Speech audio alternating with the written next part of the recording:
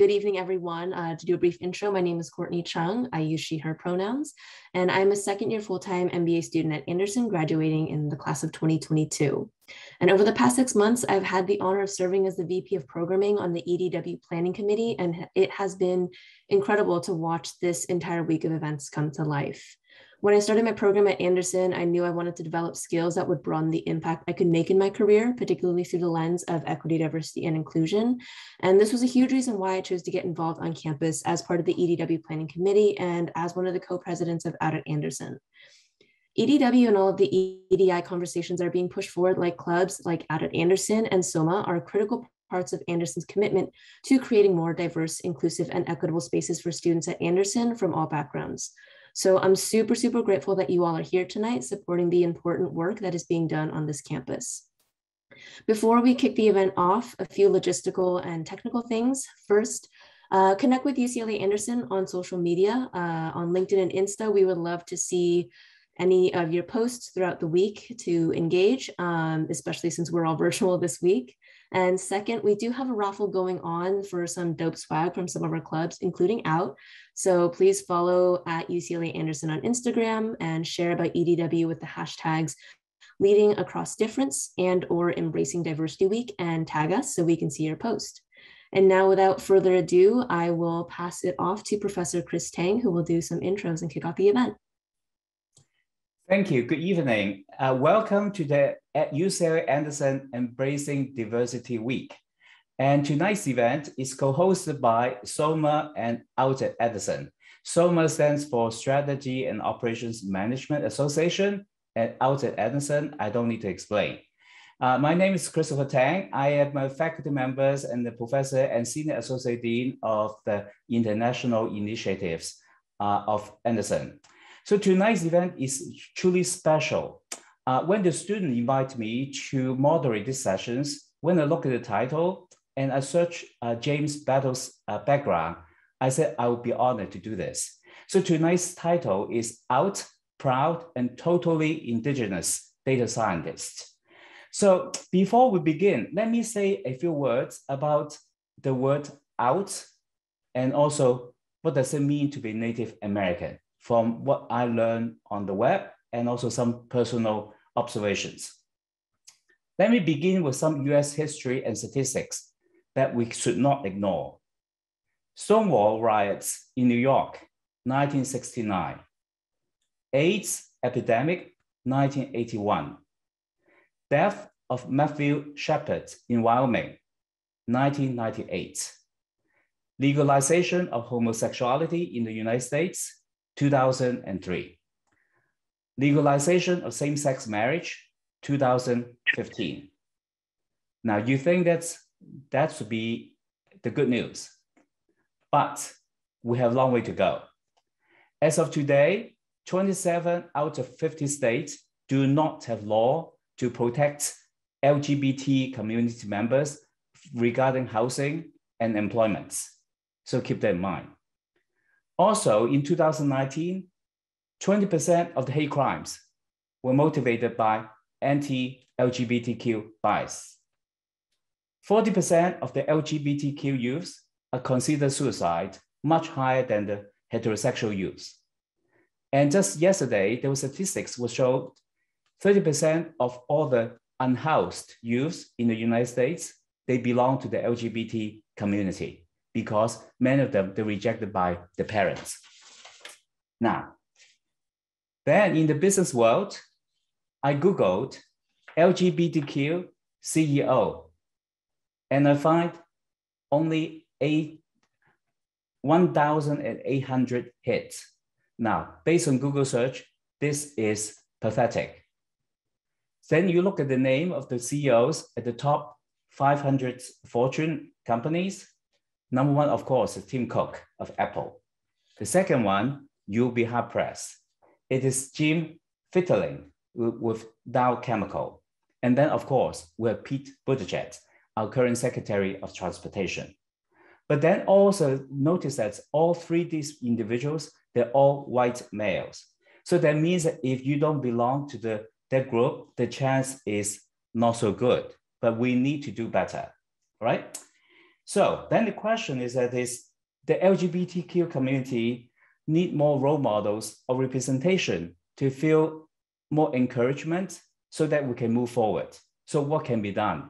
I don't know, but we can discuss it. Now, looking at James Bettles' background in terms of Native Americans. Now, please keep in mind the education gap and the income gap for Native Americans are severe. Let me give you some statistics. Native American students are 200% more likely to drop out of school. They are also 200% more to be expelled from the school than white students.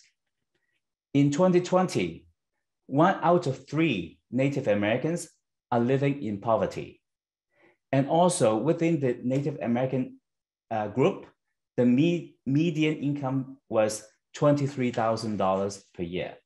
So as you can imagine, this is a severe problem we need to think about. All right, so now let me introduce tonight's special guest, James Bettles. James is an executive data scientist at IBM. He's helping IBM's clients realize more effective ways to analyze data and building their capacity in data science. James grew up in the Klamath Tribes area in Southern Oregon. He came out at age 17. Then he went to Cornell University to study human ecology. At Cornell, he was very active in the student group in terms of Native American student group, American Indian Science and Engineering Society, and Out in the World, and LGBT student organizations, extremely active on campus. Then after he finished his study, then he worked, and then eventually he joined IBM as an executive data scientist. In his role, he has led solutions designed for companies facing complex operational problems. He has worked across a number of sectors, including semiconductor, aerospace, chemical, consumer retail, media, healthcare, technology, and finance. James has enabled many people in the data science field and is energized by what he sees as our collective responsibility to make the world a better place. Welcome, James. James, let me start with the question. When I'm looking at your background, I was really fascinated in terms of your out, proud, and also Native American, your background. Now, being a minority myself, I can not even imagine what's it like being a minority within a minority. So can you share with us about your journey? Please, over to you. Certainly, and I have to use my phone as a microphone. My computer isn't working, so you'll see this every once in a while. Hopefully that's not too distracting. But I grew up in a very rural area. To give you some context, there were approximately 30 people in my high school class. So the town itself had less than 1,000 people in it, and we were fairly distant from any population center. And as opposed to now, back in the 80s and early 90s, there was not such a thing as the internet or social media, no way to connect with people or find community as such. So it was an extraordinarily isolating situation. But when we think about American Indians, I'll add some context, add one more data to your fact sheet there, which is very well researched, Professor Tang.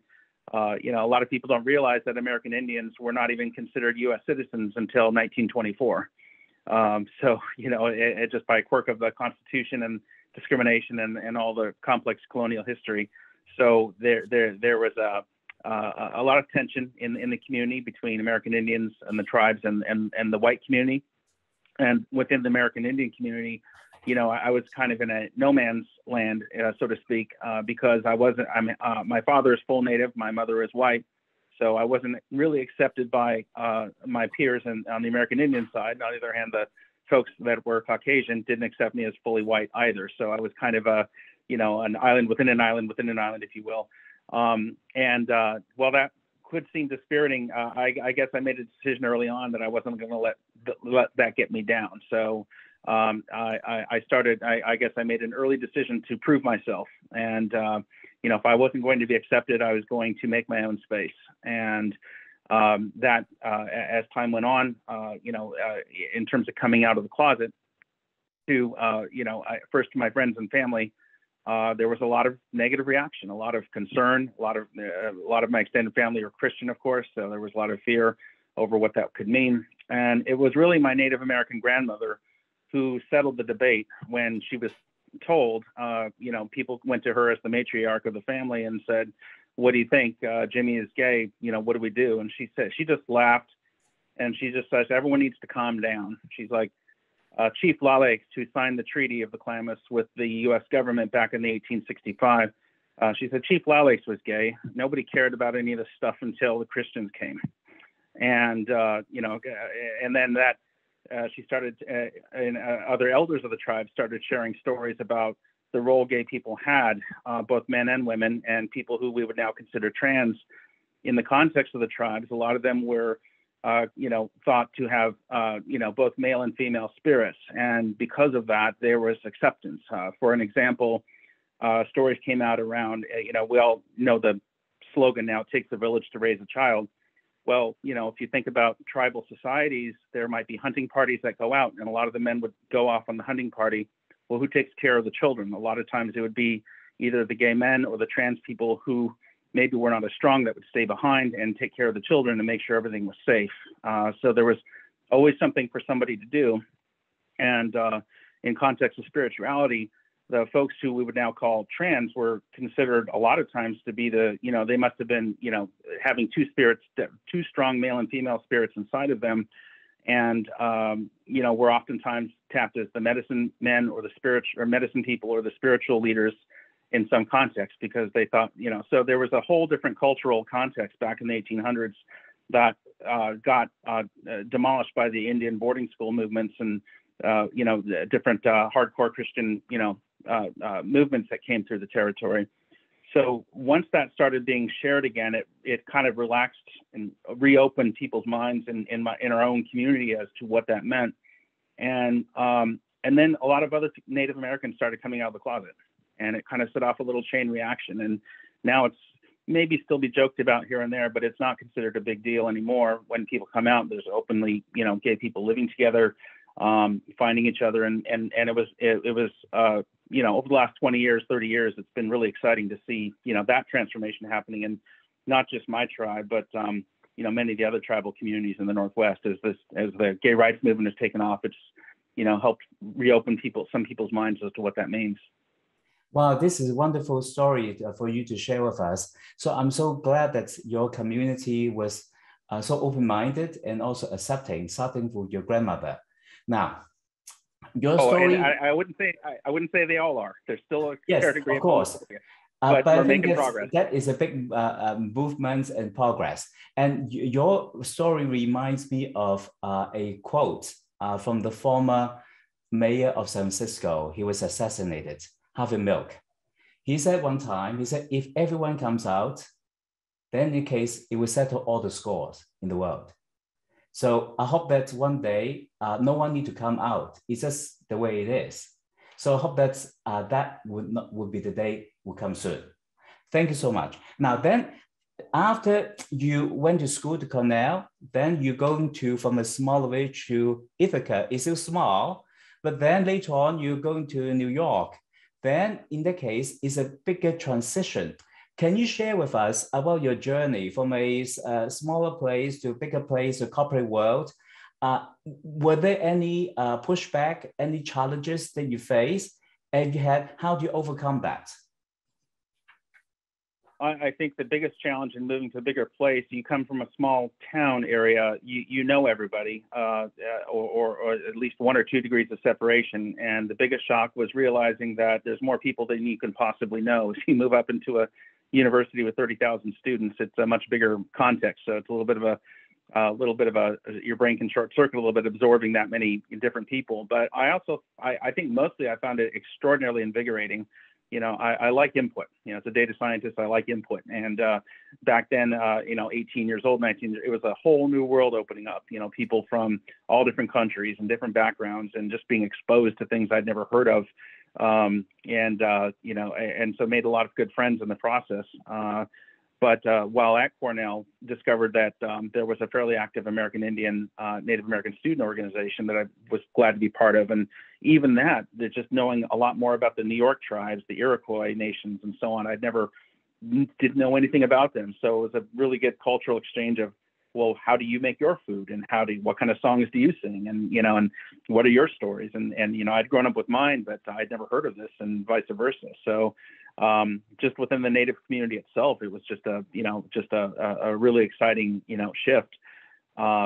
I'd say I graduated Cornell with very high hopes and expectations of what this would mean as you move on into the world. But entering the corporate world back in the late 90s and early 2000s, it was not the same as it is today. It was still there were certainly a lot more open expressions of sexism, racism, homophobia than things that people would get fired over in an instant today were commonplace back then, as you probably maybe have experienced or witnessed yourself. And that was a bit of a shock. Like, how open can I be in the corporate workplace, and do I have to how do I be myself without, it was having to cover up, maybe I don't talk about being gay because I don't know what that means to this investment banker, or that, and so on. So it was a struggle, but as time went on, I just, I let my work speak for myself, I suppose. And when I put forward good analysis, or when we would make a lot of money on something, and then I would gradually disclose more and more and say, see, I'm still the same person. But, it was, and, when I compare notes with other people and with their backgrounds being if they're minority or women, and hearing some of the stories of things they've gone through, we still got a lot of work to do. There's still discrimination that's happening, in companies we work with, or even my firm. I hate to say, I've witnessed some things, but it's been I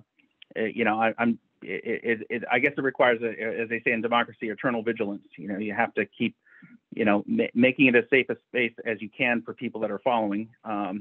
When I first, for example, met Chris Lowe on your team, in your cohort here in this group, it seemed like to me that that people were kind of pigeonholing him into a certain role. And when I talked to another IBMer who was a former Marine Corps, I can't remember his exact title. It was he was commanding a tank legion, basically, in the Marine Corps. And he said, "You got to work with this guy, Chris. They keep putting him on these back office projects, and he's really smart." And so he introduced me to Chris, and we brought him in. And our first project at Pratt & Whitney, they gave us a simple challenge. They said, "You've got 12 weeks to figure out what makes commercial jet engines blow up in the air." So Chris we had never tried to solve that kind of problem before.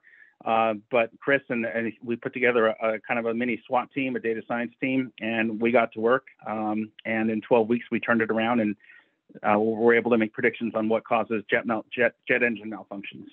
And and Chris was kind of a really good learning point for me, because I was relatively new to IBM, and I was still trying to figure out, how do I make the right team for a project? And I got a lot of learning out of that, how to build diverse teams, and how to lead with the mission, I suppose, and then attract the right talent and build the right teams. Some of the challenges that we have faced over the last 10 years have what I call homogenous teams of people, of data scientists or engineers that are maybe all white men, or all the women get put on just HR projects or something like that. And I said, this is not right. We have to think about the problem and who has the right skills and specialty knowledge and expertise to bring to bear on these problems. And so that's been my mission, is how to craft the right team that reflects our clients, reflects our customers, because that's the solution that we're trying to design for in artificial intelligence, and reduce the bias that could infect those programs. Well, thank you so much. I think that this is really wonderful in terms of the how you make the transition. Now, let me just make a transition to IBM. I'm also an IBMer. You may not know that before your time. I started with IBM 1982 when they introduced the first PC, all right? Then things were not going well at IBM. In 1990, IBM was close to bankrupt. I don't know, I'll soon know that. Then they have to pivot to hire a new CEO. At that time, the new CEO was Lou Gerstner, and everyone was shocked. He was from Nabisco. We call him Cookie Man. He doesn't know anything about computer, right? Then he went to the office. I was working at IBM TJ Watson Research Center. So he in his office, he does not even check email. He said, I don't do email. I don't know how to use a computer. Then everyone said, well, what is he going to do, right? But what is so interesting is that he brings in a different perspective, top of diverse opinions, ideas. He was asking questions. Why do we do this? Why do we make computers? That was a question. Before, a lot of students may not know what IBM stands for. It means International Business Machine. Now, if a company does not make the machine, then what does it do? But it's a branding. It really transitioned from a manufacturing companies to a service company. So that's where the data analytics come into play. Now, he actually saved IBM to pivot from the manufacturing space to a hybrid solution to the customers, right? Now, I've seen the IBM also transform from the big blue formats. At that time, if you work for IBM, if you meet with clients, pretty much you must be white, male, blue suit, white shirts. Those are the rules. If you don't fit in the profile, forget it, right? But we're seeing the changes. So now, James, you're the younger generation. Can you share with us, how do you observe IBM has changed over the years since you joined? I've been with the IBM family for about 10 years now, and even in that brief time period, it's been a big shift in seeing the kinds of executives that are being groomed and for promotion. Many more women. I have, in fact, more women in my reporting chain up to the CEO level than I do men. There's leadership councils are, I hesitate to use the word colorblind, but it really feels that way because there's people from all different countries and cultures that are represented on these things, and everyone, at least that I'm working with, takes the diversity, equity, and inclusion, message very, very, very strongly. Everyone seems to have relatively diverse teams at this point, so that, and to me, that if I were looking at IBM as a place to come work, I would look at that as a very welcome sign. Like if you're interviewing with people who maybe look just like the students on this call, maybe a little bit more tenured, but everyone on this call, and you're interviewing with a lot of different folks and different backgrounds, I would say that's very encouraging. My first job in banking, when I went long before IBM, I was interviewed, like you said, just by white men only. And this was before video conferencing, and some of those were on telephone calls only. And I think, to be fair, I think that my name may have fooled them, because they see James Bettles, you don't think American Indian. And I got to wonder that probably some of those interviews I got were because they didn't realize I was American Indian. But if they had, I may not have gotten the interview. But I think a lot of those barriers are dissolving away, but it's something that we all have to keep pushing for and making sure that we have equity and diversity in all of our teams, and we promote people fairly based on the merits of their work. The more we do that, the more, and people sense if it's a fair organization, they'll work harder and they'll earn that promotion. If they sense it's not fair, they will quit. So, well, this is very encouraging, James. I think that IBM has transformed itself. Now, I want to ask you, from your perspective, you think that this movement, the DEI movement, you think to what extent is top down from the executive level down, or is it really bottom up? So in that case, would it any form of intervention to trigger this movement, or some kind of nudging? I think that it's probably a combination of both. I think that the business leadership realizes that this mission is good business. It's very expensive to have high attrition and high turnover. You've got to then go out and try and find replacement people and train them, and you lose time and resources doing that. So keeping your employees happy is good business.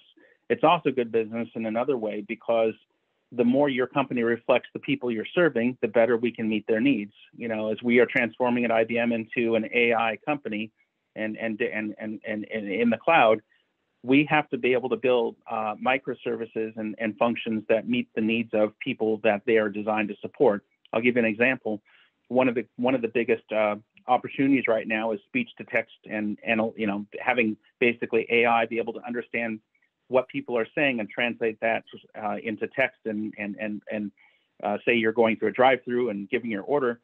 Well, if you only train your AI on native English speakers, then what happens when somebody from where English is a second language comes through that drive-through and tries to place the order? The AI will not recognize what they're ordering, and they will have a negative customer experience, right?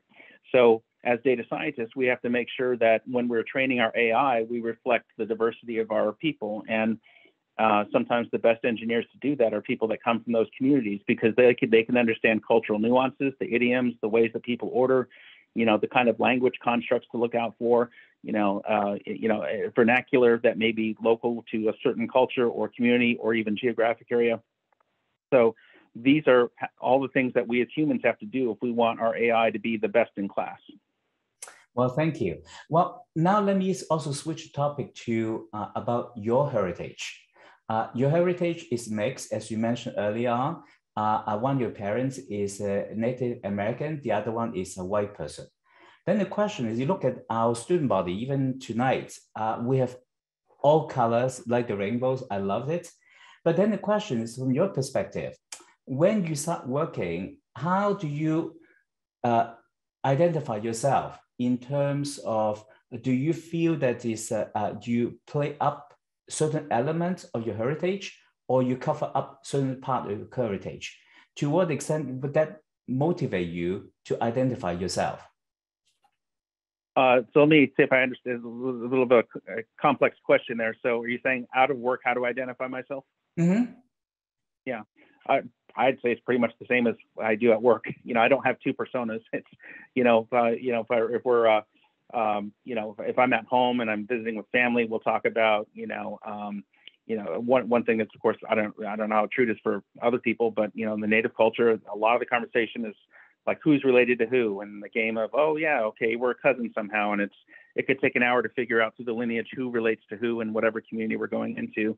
But if we're going to powwows and things like that, they don't really care about data science. We're talking about, okay, where did oh, so-and-so is going out root digging, or, the huckleberries are about ready, who wants to go? So we're talking about things like that. Or we're talking about who made what dress for which powwow, and who's doing fancy dancing, or who's doing traditional, or how is your grandma doing? And there's a lot of talk about things like that. So it's not really it's not really an abrupt transition. They might ask, what are you doing? And IBM data science would say, oh, it sounds like computers, and that's, that's as much as they want to know. Okay. But yeah. So that is after work. Now, but then at work at IBM, your intersectionality in terms of being a gay person and also being Native American, at least half. Then the question is, how do you identify yourself at work? To what extent you feel welcome and included? I guess it's a hard question, because if I lead with my ethnic identity, people might be thinking I'm waving a race card, or a diversity card of some kind.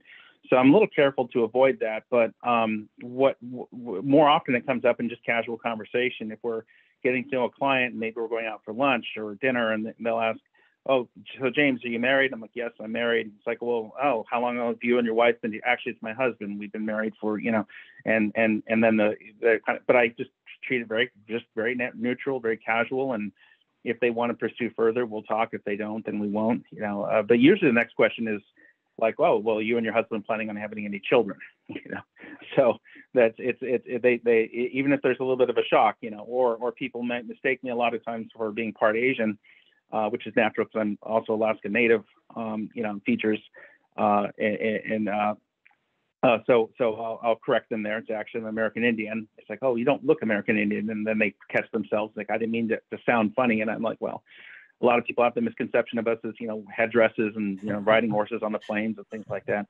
So but mostly people seem to be delighted to learn something new like that, because there's not many of us. We're probably 1% of the population as Native Americans. So that's not, most people are, can be forgiven because they've just never really had that experience before. That's wonderful. Thank you. So now I'm talking about leadership, because the student also like to learn from you in terms of as a leader and a executive manager at IBM. How has been your being a gay person and also is a Native American shape your leadership, shape the way you interact with people? I think that, going back to some of the earlier barriers that you highlighted in the opening, it's given me an appreciation for the, people that people of all backgrounds usually have struggled in one way or another, and having some empathy for their experience and how they got to this point. And in terms of American Indian, my Klamath heritage, my Umatilla heritage, Alaska Native, we don't do anything unless we're doing it together. And that's an ethos I try to bring forward in all my projects and my teams is I need everyone to feel welcome. I need everyone to feel part of the solution, even if it's a little part. They say in acting and there's no small parts and everyone has a role to play. And so sometimes I may be going what on paper might be a little bit slower, but it's for a purpose. It's to make sure that everyone feels included. We don't leave anyone behind. And that's a style that I think is perhaps somewhat different from some of the other managers and executives I've worked with, where it's just, we just got to go, and you're either on the train or you're off, and people tend to fall behind and get lost and confused in that kind of style, at least in my view. So I think that how I lead and how I bring teams together is really indicative of how my tribe operates. We have to do it together, kind of guided consensus, if you will, lead from behind, keep everyone moving in the same direction, make sure they have the right tools and equipment to get the job done. And just being mindful that everyone's different, but with the right encouragement, they can all be part of that solution. And then as we turn that cycle over and over, I just see people getting more confident, and then they start leading themselves. And then next thing you know, we're launching 1,000 ships and it's just taken off. So for me, that's fun. Wow, this is a really refreshing. You really describe the inclusive leadership, and also that to develop your team members such that he or she or they can flourish as well. This is wonderful. Now, so I want to ask you, this is always in our students' mind. If you are belong to LGBT community, or you are non-white, and also how should they go about applying for jobs? Should they disclose this right at the beginning? Should they in or out? What is your advice? I would absolutely disclose it if you feel comfortable. Again, it's your comfort level, but I kind of like we have a saying now, it's like, bring your authentic self. Well, IBM is, I'd say at this point in our company's history, it's more intriguing to have, people are looking for that diversity because they realize the best solutions come from having the most diverse talent we can bring together and work together. So I would absolutely disclose if you feel comfortable disclosing. It's not, no one's going to say yes or no as to candidacy and all that, but lead with your authentic self and describe what attributes you bring to, the organization. For example, if you're active in a LGBT group and say, I was part of this and I organized, and as part of the student volunteer committee, whatever it might be, we had to organize X, Y, and Z. Well, an HR person or hiring manager might see this person looks like they're getting project management skills, kind of on the street, if you will. They're learning how to organize and plan logistics and things like that. So people are looking for evidence of, how, I guess I'd say everything at IBM is team oriented. So if you're part of any of these student organizations, that's evidence of team, being a team player. And certainly everything in AI now is so complex that no one person can do it all. It's a team sport. And the more experience you have working with people from diverse backgrounds is a benefit. IBM, International Business Machines, we are an international company. We've got probably more than half of our employees are overseas. So having people who can understand how to correctly bridge cultural gaps and language. And just the other day, I've been working with a couple of our research scientists in China. And so I have their English is limited, but it's far better than my Chinese, which is zero. Well, thank you. I think it's really wonderful. Now, I have been moderating different sessions about LGBTQ in terms of race issues, gender issues, and all this. But there's one question did come up quite often. When you're in the minority, then the question is, there's also a fear. If I disclose myself, if I were hired, were appointed, how do I overcome the fear that people will think that I was hired because I'm not white, I'm this, I'm that? What kind of advice will you provide? That is probably still a reality, I hate to say, for some people. I think that's the challenge I have as, at my level in the company, is to challenge other people at my level and above, that when you're hiring for diversity, equity, and inclusion, it is not a check the box exercise. It's you're looking to bring in diverse talent for a reason, and here are the benefits of that. And a lot of them will listen to me because they've seen what I can do. And I say, like, I said, how would you have sold that deal or done that if I hadn't been there? What would your options have been? So if I'm one data point, what if you had 4 more people like this, as part of the organization? What would that look like? But I'd say that that's also an opportunity for you to get in there and show them what you can do. Don't allow yourself to be a check the box hire, even if that's what gets you in the door. Ultimately, what defines your success is how well you contribute and what successes you are able to bring forward. So maybe that might be something that happens, unfortunate, but maybe gets you in the door. Then you build a killer app or build solve a problem that no one solved before. Then it's a whole new ball game. Now people start giving you the talking stick, and now you get to start deciding, now you get to be an agent of change and not just someone that's, trying to grab on for the ride. But I will say, for a lot of the people of minority backgrounds that I've worked with, and it can be intimidating, but all I can say is hang in there. There's more of us out there than you realize, and we're here to help you. Look for people like myself, look for allies, and build your network, with people like myself and other compatriots like myself, because we're here to help make sure that you are successful and that you are treated properly and you have the right opportunities to grow. We're out there. Thank you very much for your advice. So that means the students should feel comfortable to be their true self.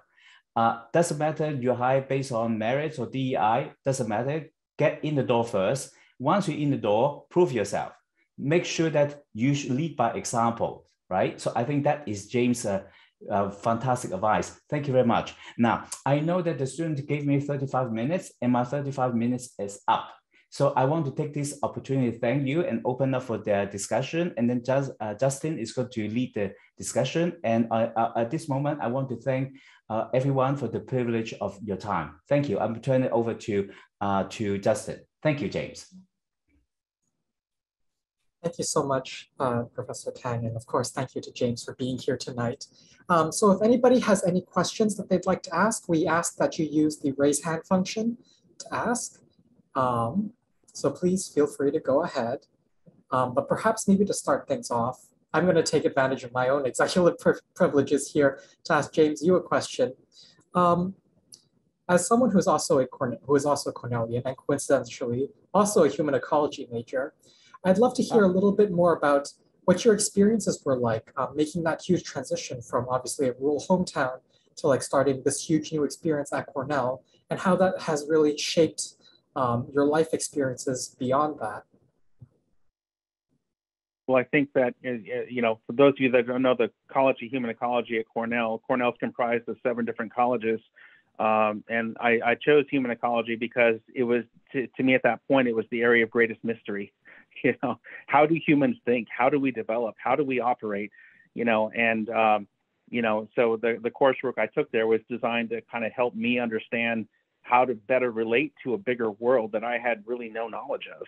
And I think it gave me a lot of perspective on, the commonalities we share as human beings, but also how to recognize and handle differences. And those are some, because as someone who was often treated as different or the other, or as a non-human, or as someone not deserving of the same rights as other people, you know, it gave me perspective for what my experiences were in common to other people who've had those same struggles throughout civil rights history.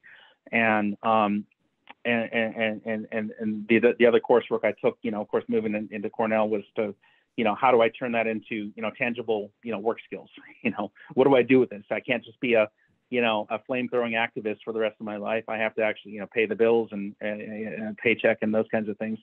So organizational principles, you know, how do organizations work? Industrial and labor relations, you know, so you took some of those courses, you know, so I think it was all an attempt to figure out how to help me bridge that, going from a town of 1,000 people to, you know, a university of 30,000, and then, you know, a company of several hundreds of thousands, you know. So my learning is not over. You know, there's every year it goes by, there's a realization of how little I still know, you know, and how big the problems are still to solve. That's wonderful to hear. Thank you for sharing some of your experiences. I guess next up we have Kevin. Please feel free to go ahead. Thanks, Justin, and thank you, James, for being with us tonight. One question that I had was about your heritage. Being, you know, you've gone from a small town to big town to even, you know, a bigger city. And how have you stayed connected to your family? And has it, you know, has your career moving you away from your family led you to, I guess, miss out on some of those aspects that, you know, because family does seem very important and very close to you. And so how have you stayed connected as you've, you know, kind of moved around and now working with IBM? That's a good question. I think that actually I'm probably closer to my family than I ever have been, thanks to technology. You know, we can FaceTime every day. Some of the hardest times in my life were spending those 4 years at Cornell and being connected only by a phone call. And remember, no video, nothing like that back then, and only seeing your family, your parents and siblings in person a couple times a year. Now, of course, I FaceTime and can talk with my mom, and, you know, Zoom calls and all that stuff every day. Other cousins as well. So I think technology has actually helped us stay in, you know, our own, you know, Facebook private groups, things like that. I think technology is extraordinarily important for helping, you know, people like myself stay connected to what's important. You know, without that, I would probably just be drifting further and further away. Awesome. Thank you. And next up, we have Margot. Please feel free to go ahead. Hey, thank you for being here tonight. I was just curious to hear more about what led you to the data science field and sort of what your, I guess your approach, or if you have any sort of philosophies around being a data scientist. Well, I think, you know, maybe my college experience makes it sound like I had it all figured out. I can tell you, in my head, I was probably would consider myself a big hot mess of trying to reconcile all these changes that were happening and so on. And but analytics and science really appealed to me because it was objective. It was, you know, governed by the laws of mathematics, physics, chemistry, immutable principles that, you know, were not subject to human bias or, things that were just driven by maybe human emotion and so on. So it allowed for me a clean mind space where I could really formalize and build out advanced thought frameworks and so on. And data science is really the search for truth, the search for meaning and patterns in vast seas of data.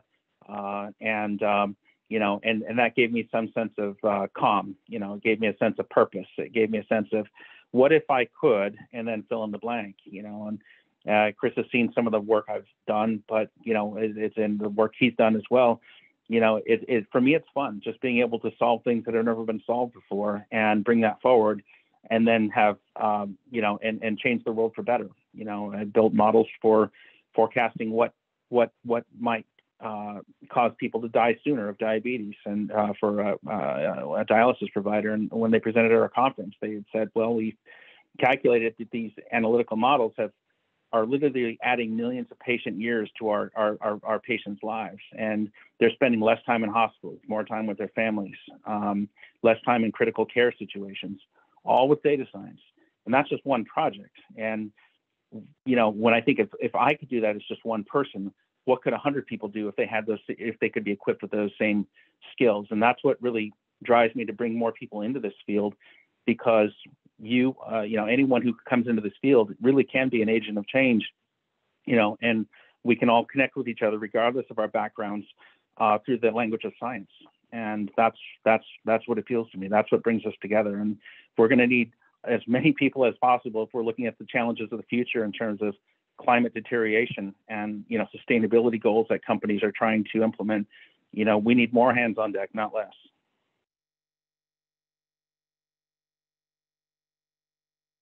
Did I answer your question, Margot? Yeah, no, that was incredible. Thank you. I'm inspired. Thank you so much for the question, Margot. Next up, Smita, please feel free to go ahead. Hi, I'm Smitha. Sorry for the mask. I am indoors right now. I had a question kind of about the verbiage people sometimes use in business settings. For example, many of them tend to be kind of native terms that are somehow appropriated for the business place, like find your tribe or lowest on the totem pole or off the res or like powwow in lieu of meetings. And I'm wondering how you've navigated those kinds of terms at work, and if you choose to speak up each time or you have learned to brush it off. I absolutely do not brush it off, but I also find a way to engage with the person from a point of empathy and respect. For example, one of my recent managers, would when I first came into the group, would use terms in our leadership meetings like, "Oh yeah, we got to get together for a powwow to do this," or so and so is going off the reservation, and I would I would make time to meet with that person after, because I knew that I could tell they weren't meeting it from a point of to be demeaning anyone. It was just part of their reflexive vernacular, I guess I would call it that. And I met with that individual privately, and I just said, "Hey, look, I know you use those terms," and he didn't even remember using them in one of the scenarios. But I said, off the reservation, you understand reservations in that context were meant as concentration camps to annihilate American Indian culture and peoples and prevent them from repopulating, or they were essentially concentration camps. We would never make a joke about the Holocaust, for example, in any context, and especially not if there were people of Jewish descent or Jewish people in the room.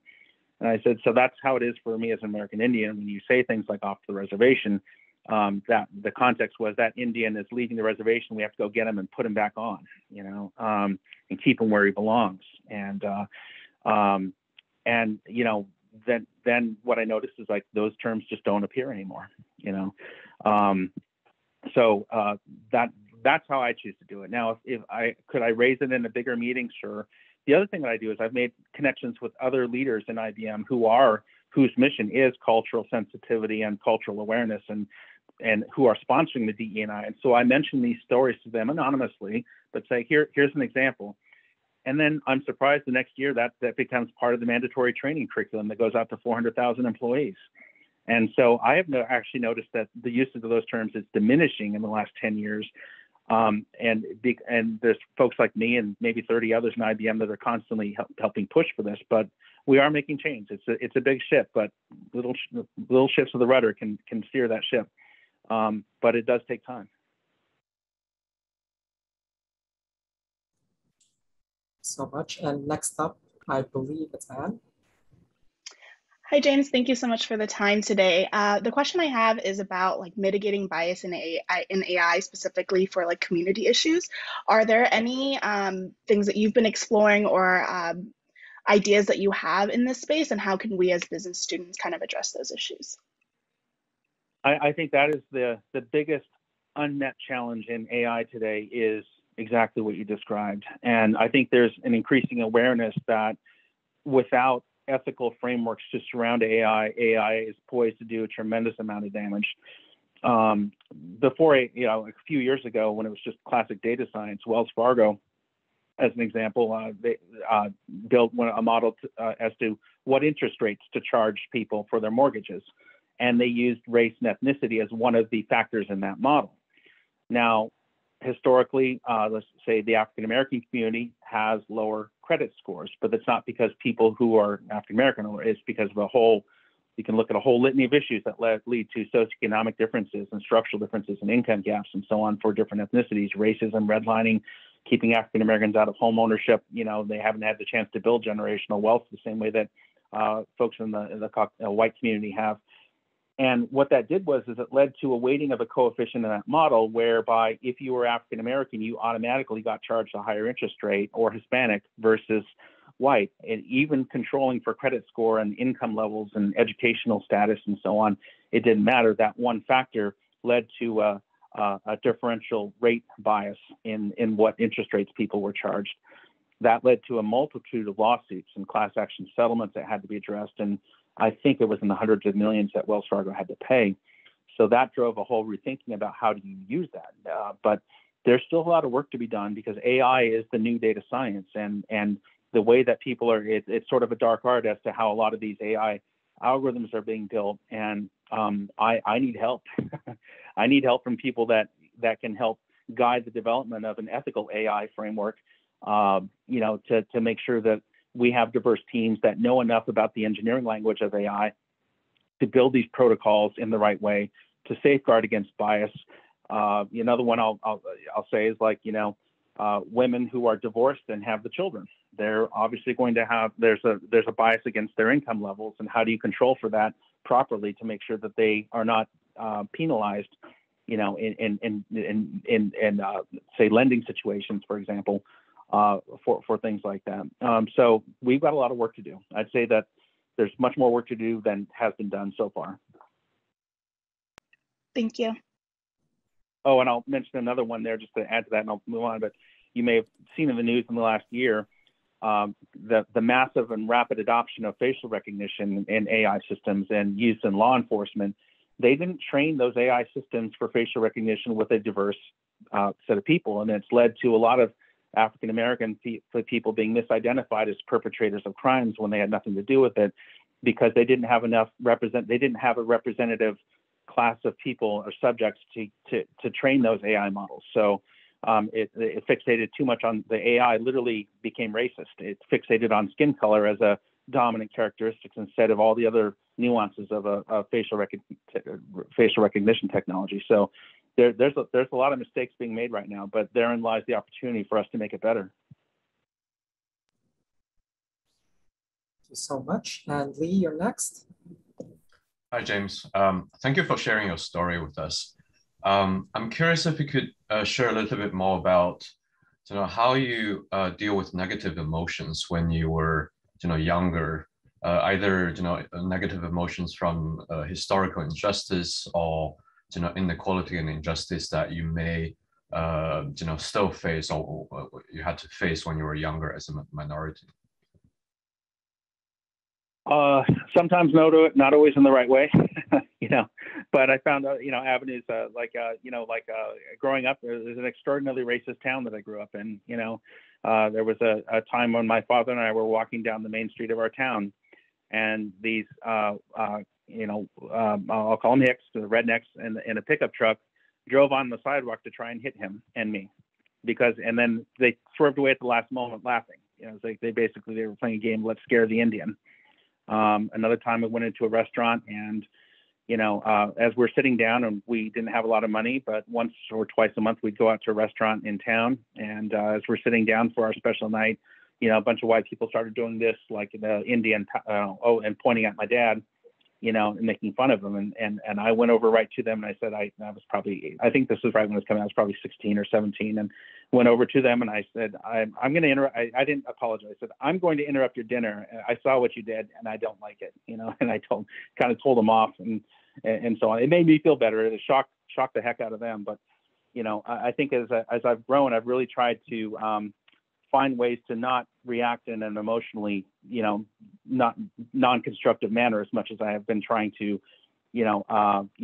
find a way to connect with people that just are probably doing it out of ignorance or just lack of context, and telling them, hey, look, you know, this is what you said or what you did may or may not have been intentional, but it impacted me in this way. And I find that if I try to connect with people through the heart and through reason, it tends to get the desired result a lot faster than just kind of coming out and coming at them. And because what I learned earlier on is when I come at them, it raises their defenses, and then I lose the opportunity to reach for a better understanding. Yeah, it doesn't always work, but I leave feeling better. Yeah, and that's also a very wise way to look at to look at it and how to deal with that emotion. Sure. Thank you. So much. And James, I know we're running close to to time, but are you willing to entertain these last two questions as well? Sure. Thank you so much. Willie, you're up next. Thank you, Justin. Hey, James. First of all, I just want to thank you for being so candid and honest with the interview, and it's been really inspirational for myself to hear someone like in your position to speak that way to us. So really appreciate that. But before I ask my question, just like to share a little bit of my background. Grew up in Malaysia, and so a lot of this EDI thing is very new to me, and it's just kind of nice to hear that people are talking it out that way. And also spent both of my career in New Brunswick, New Jersey, as a minority Asian. So I kind of built up this reputation that we don't really talk about these kind of stuff. So my question for you is that how, as a person in my position, if I wanted to be more involved in the workplace in the future, at places such as IBM, how can I make myself more aware of these things and just be a voice for people who are actually not currently in this position and wanted to be more involved? To be more involved in which way? Maybe I missed the nuance of your question. Yeah, so be involved in more of an advocate for EDI and inclusiveness and just everything that we talk about here. Thank you. I'd say you're just by being on this call, you're doing that. You're getting started. I think as you're looking to move out in the corporate world or wherever you may go, I think being, how you might behave during the interview itself would be a calling card to say like I bring like a team ethos to this, and this is what I mean by that. I led a student project team in business school where we had 8 people from 4 different countries or whatever it might be, and we won the technical challenge for X, Y, and Z or something like that. It's just by virtue of showing your success and framing it in the context of maybe the teams that you're part of or the teams you lead, and explaining how diversity or equity was one of the differentiators of success. There's a McKinsey study out there that came out I think a couple of years ago that describes how equity, diversity, and inclusion is going to be the corporate differentiator for the next 10 years. If you Google, I'm sure you can find it. But there's a lot of facts in there and a lot of statements around what you're describing as how to present and how to frame yourself up for success and those kinds of things. It's not where you come in and wave your race card around. It's like, this is the work I do. Companies want to know what you can do. How can you help them improve revenue? How can you help them improve productivity? How can you help them get closer to their customer base and micro-segmentation? I mean, the experience and where you come from is part of that solution. And I'm glad to see you're from Malaysia. Just a little brief aside, I was in Singapore for a summer. And as you know, those who don't know Singapore, it's a kind of an amalgam of a lot of different folks from the Asia Pacific region working there. And I was making good headway with the native Singaporean team, and they were an international team. And I was having more success than the other IBMers from the US at getting their buy-in. And finally at lunch, about 4 weeks into it, they pulled me aside as a little group and they said, "We've been talking about you for the last month. It's like, we know you're some kind of Asian, but we can't figure out what kind of Asian you are, because everyone there was some kind of Asian." And I had to explain I was American Indian, and they said, "Oh, okay, well, you're close enough to us." And so just, I guess in that case, how I look and my ethnicity was actually a benefit for that project, because they were themselves a collection of cultures and people from all over Asia. And it helped us connect and find commonality together for that. And that was actually the semiconductor project. But you never know when your background is going to be, an enabler of success in ways that you can't even imagine. And that was a good one. Thank you, James. Appreciate that. And to finally close things off, Yanan, please feel free to ask your question. Thank you, and thank you so much, Jim, for being here with us. My question is just a little bit background story is I feel the Alt and Anderson helped me a lot in terms of like, getting me into the community. I was really scared of business schools before, then I feel so much better. But also I feel there's a lot of things we can do. So same questions for you is with your, looking forward and looking at what we have right now in the business world for EDI, what are something we can work on or something most crucial thing in the next 5 or 10 years in terms of EDI we can develop? Thank you so much. May I use your background as an example? I see your pronouns are they, them. Yes. And my oldest nephew, by the way, is non-binary by virtue. And I'd say like a big opportunity just in terms of what you bring just from this, my only almost no knowledge of your background is that companies are really are really looking for expertise and personal perspective on how to integrate away from the traditional, male-female gender assignments, because they're all realizing that they got to get much smarter about how they relate to their customers. Let's say it's a retail organization and they're building up a customer database, and we've got all these gender classifications now, which is an awesome way to reflect the diversity of who we are as a human, population. But even I myself as a gay man, I'm not going to have the same perspective as you would bring to that team, in terms of how do we frame this? How do we develop the marketing messages? How do we build the right data science protocols to reflect maybe some buying behavior or needs and desires that this community would want? And I think what you bring to that is incredibly powerful from a business perspective, because it hasn't, at least as far as I've seen so far, it hasn't been as much experience in the corporate world as, say, even the gay rights movement, which has been a few decades now. So there's more institutional, about that. But this is a new opportunity for all of us to figure this out and make sure that we're talking to people of different gender identifications properly and making them feel respected and, included in our mission. Not sure if you tailor an answer to me, but thank you so much. Love to hear that. Oh, what part did I miss? I'm sorry. No, I'm like you use me as an example. It's also really nice to hear. Okay. All right. Thank you so much for everybody's questions tonight. Before I hand things over to Kevin to close things out, we would really love it if people would turn on their cameras and just like give us a little bit of a smile, because we'd love to take a nice Zoom screenshot and post it on our Instagram page.